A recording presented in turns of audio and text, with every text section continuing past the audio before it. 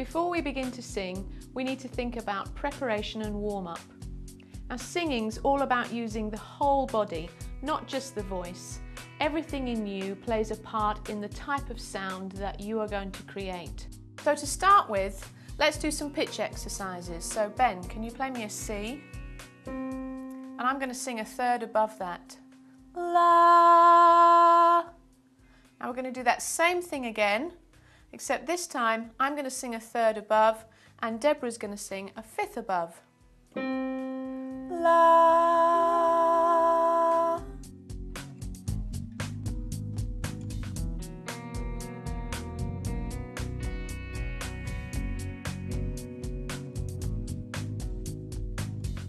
Deborah?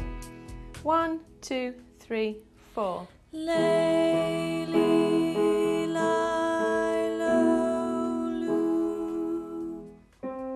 1, 2, 3, 4. Ah, oh, ah, ah, oh, ah, ah, oh, ah, ah, oh, ah. And of course, make sure that your jaw is making ah, oh, ah, not the little mouth, and that you're supporting it from the diaphragm.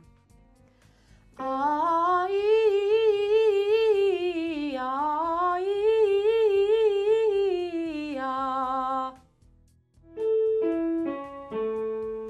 Let's sing that one to ah after 2. 1, 2.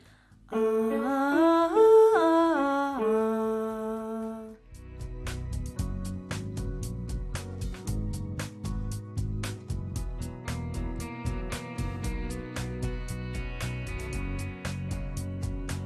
So the diaphragm goes down, creating a vacuum, which then means air can be sucked into the lungs.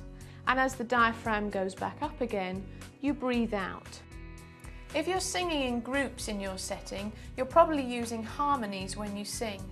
Harmonies add colour and texture and depth to any song, but it also makes sense to know how to use them and how not to clash with other singers, how to make the best of that skill.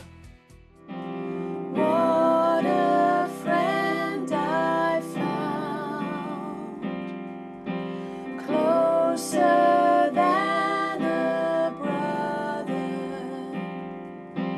I have felt your touch, more intimate than lovers. So we're going to look at Amazing Grace now, just the first verse, and Ben's going to play it in one way to start with, and I'm going to harmonise. And the second time round, he's going to just change 1 or 2 chords and see if you can pick up where those changes come.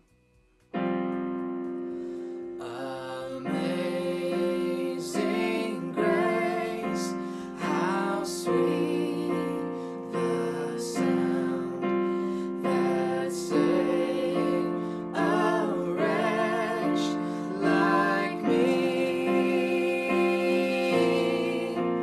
I once was. Oh, happy day. Oh, happy day. Oh, happy day. Oh, happy day. When Jesus washed. When Jesus washed. Oh, when he washed. When Jesus washed. He washed my sins away. Oh, happy day. Oh, happy day. Oh, happy day. What heights of love, what depths of peace, when fears are stilled, when striving cease. And then if you want, you can sing My Comforter in a stronger voice again. That would be fine. Just avoid swapping very obviously between voices within the same line. 4. Ninga, ninga, ninga, ninga, ninga, ninga, ninga, ninga, ninga. 2, 3. Then sings my soul, my Saviour God, to thee. How great thou art, how great thou art. Then sings my soul, my Saviour God, to thee.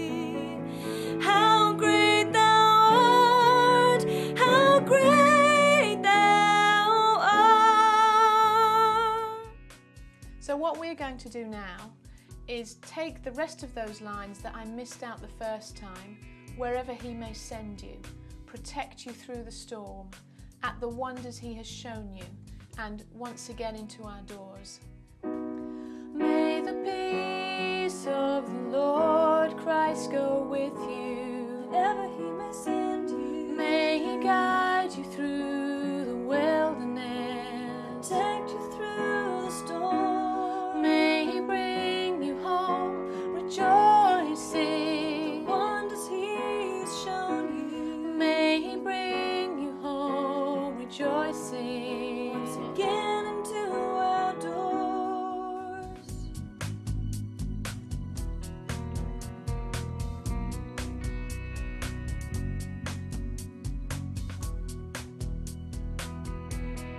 I usually start the day off just by getting my voice going in the morning by humming. I know that's a lot less stressful on the voice than actually singing, so this morning I was up at about 7 getting ready for an early morning worship thing at 9 AM. So as soon as I was out of bed I was just walking around the room just humming and getting my vocal cords warmed up. So about half the time I do vocal warm-ups with a CD that just basically has scales and different vocal exercises, and a quarter of the time I don't have the CD with me, and it's a botched 1 or 2 minute warm-up, which basically just involves me yelling in some back room wherever we happen to be, and the other quarter of the time I just go on just dry, which is a lot easier to do at night than it is in the morning. Usually I'll just run my scales. A great way to actually to do things, there's some things called the motorboat where you do your mouth, that actually helps release vocal tension. Even things, if your voice is really tired, a good thing to do is use like lemons and honey type stuff. But you gotta kind of spread your tongue out and open up your throat, and what happens is you start thinking about it and you close your throat up. So just learning how to let the air come from down below and open up and relax your voice instead of tighten your voice. In my experience, women generally sing about a minor third lower than men. That's their vocal range is about a minor third lower than men. So if I have to choose, that's about a tone and a half. For on a guitar, that's like four frets down that you put the capo if you wanted to tailor it for ladies. And generally, I find it's easier for men to sing lower than it is for women to sing higher. So I err on the side of ladies, and I guess that's the approach I take. One thing I thought years ago was that women could sing higher and guys sang low, but that's totally wrong. It's actually the guys that can sing high, and the female voices struggle to sing some of those songs that we're comfortable with.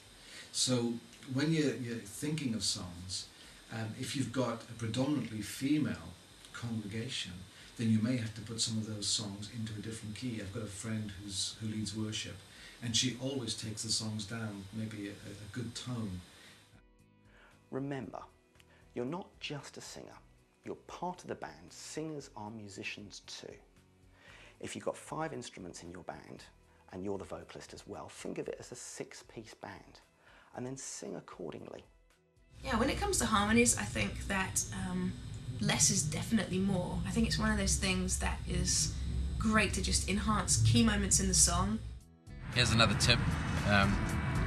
Sing off the mic on a rehearsal to find your harmonies.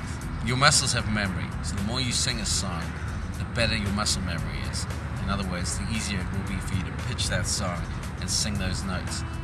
But another important thing to realize is that water does its work inside of your throat and your voice and your vocal cords long before the actual time when you're singing. It's important to get up in the morning and drink a lot of water. It's also important not to drink a lot of caffeine, because caffeine dries out your voice, and it kind of sucks the moisture out of your vocal cords.